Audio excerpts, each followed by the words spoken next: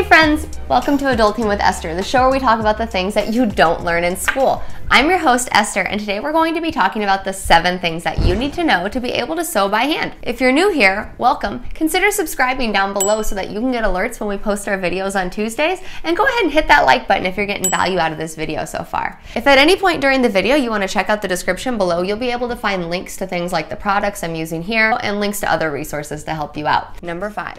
How to put a button on when it falls off. When you're sewing on a button, the first thing you need to recognize is that there is a front and a back to your button. The button front with the lip on it, or the edge, is the front. The smooth side is the back. Start off by inserting your needle through the back of your piece and pulling it up through the front. Insert your needle into one of the 4 corners from the back of your button. We'll attach the button by inserting the needle down back into the fabric, into the hole that is diagonally across from the hole you just went in. Pull through, and we'll repeat this step 4 times total.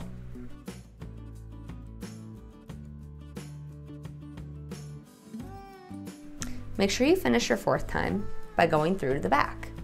Now, come up through the button from the back by going into one of the other 2 empty holes. We're going to repeat the process we just did by crossing over diagonally into the other empty hole. Continue this diagonal stitch 4 times for this part of the button. Once you finish those 4, make sure you end by continuing your needle through to the back of your project.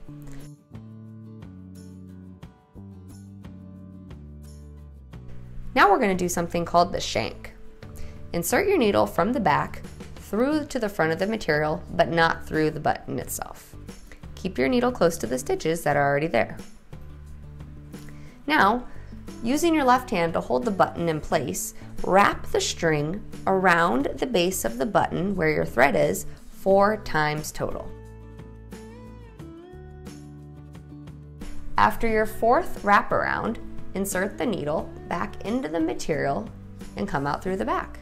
This shank makes it easier for you to put the button through the hole in your clothing. Number 6, how to patch a hole, like a big hole, or something that's wearing out, like the crotch of your jeans. On the 5th day of sewing, Esther gave to me 1 working button, a mended hole, shoulder length pants, 2 basic stitches, and a brand new ability.